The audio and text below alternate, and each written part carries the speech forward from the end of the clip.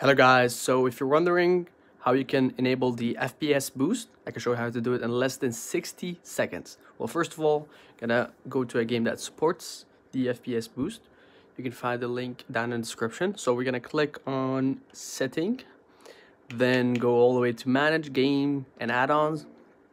And as you can see over here, you can toggle all the way to compatibility options and just make sure that the FPS boost is ticked off so it's enabled. And like this, you'll be able to run the game, with the you got, for example, Sleeping Dogs can run up to 4K 60 FPS, yet however there are some games like Battlefield that can even go all the way up to 120 FPS. So depending on the game, you can get the FPS boost. Peace. If you like this, like and subscribe. Cheers.